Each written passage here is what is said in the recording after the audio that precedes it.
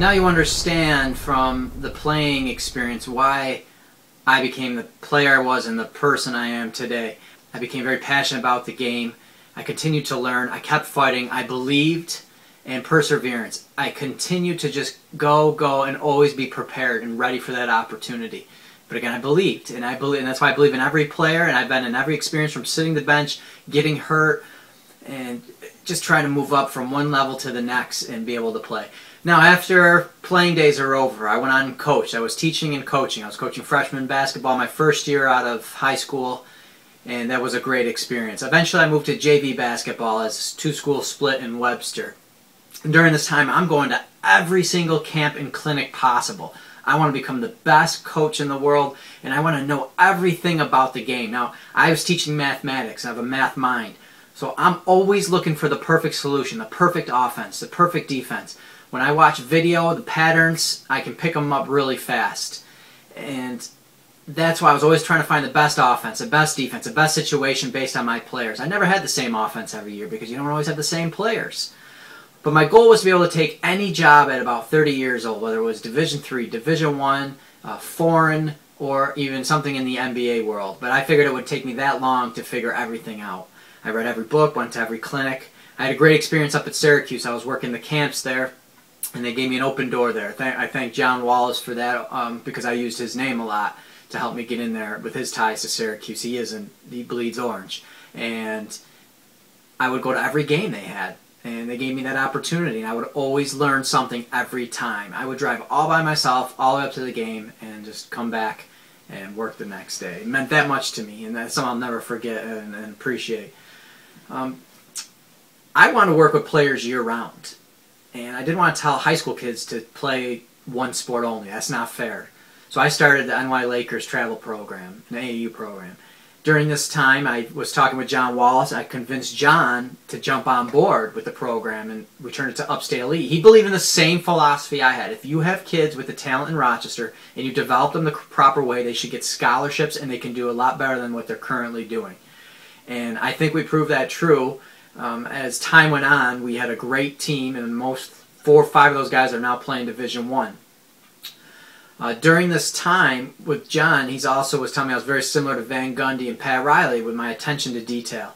So I started really watching an NBA game, and what I did was I broke down every NBA offense, and that's what I did in here. And I ended up creating my own offense. This isn't my own offense. This is every NBA offense that I broke down on my own. I got the NBA packaged, and I created my own offense, and we put it in with that team. And that's one of the things that helped us to win a lot of big tournaments. And that offense, we ended up doing some great things. We ended up with that team and winning the Rumble in the Bronx, which is a great tournament. We ended up going down to nationals. We actually beat the #1 team in the country, the Memphis Stallions. And that was an awesome experience. And then, unfortunately, 2 of our best players ended up getting injured in the semifinals. And we were up 20 points. And at that level, we lost that lead in 5 minutes. And that's still something I regret. I wanted, and I know John did too, we wanted to win a national title. But we won the Rumble in the Bronx. And actually in the finals of the Rumble in the Bronx, I talked to you about how I looked for the perfect offense. I found an offense against a 1-3-1 defense, and I had to use it. And to this day, I've only told a couple people that offense. It just works. And it's something I found in a book that Coach O'Rourke gave me from the 1960s or 1970s. I told you I went through every book. I want to do everything I could to become the best coach possible. So moving on after Upstate Elite, John had me introduce me to Joe Bunasar out in Vegas. So I spent a couple days out there in Vegas and as a training facility. I was there 1 hour. Everything I ever did in basketball came together in 1 hour. I just got it. Everything just... It was just amazing. And they were working on NBA players, college guys, pre-NBA workouts. It was amazing. So I came back home, and John Wallace introduced me to Jeff Van Gundy. And Jeff Van Gundy, I followed up with a phone call, and he spoke to me about going to see Tim Grover out in Chicago. So I sent them an email, and Mike Procopio calls me the same day and says, we could use rebounders. I'm there. So I took advantage of that opportunity, and long story short, I ended up staying there 3 summers. And I got to thank John Wallace for making all of that happen.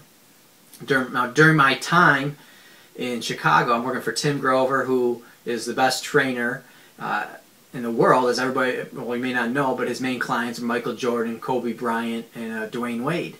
And Mike Procopio was one of the main player development coaches down there. So when the top NBA guys came in, they were doing the work. And we were doing, I ended up doing a ton of work with other players, but also doing workouts with foreign pros, Division I players. I ended up having a great relationship with Will Bynum, the point guard on the Pistons. And I ended up working with him year-round, and I ended up breaking down every point guard for Will. So this is my write-up of every point guard. And I had a video breakdown for him as well. And what we did was we used, before it was called the cloud, we used that system where I would upload the video, and then Will would download it the night in his locker room before the game, read the report, and watch the video. So that experience was unbelievable. And Will, really, I appreciate him too, because he opened up he gave me a chance, and that's all I ever asked for. I believed I could help Will. And these guys don't always need help to stay where they are, because sometimes they just have to get their work in. But I just believe that Will could still improve, and we did improve him, and we looked at details. We came up with some awesome things that people weren't looking at. But when you see the video, you can find where somebody can improve. I also was working at Brandon Trish at the same time, and nobody understood why I was doing that, and I just believed in Brandon. I believe Brandon Trish will be an NBA player. Right now he's playing overseas in Italy, but nobody believed he was going to make the pros, and people did not understand why I was spending so much time up there. And again, I believed, and I would drive all the way up there and work with him, and I'd drive all the way home, and we would do that really often. And I'm still in touch with him today, and we're going to get him there.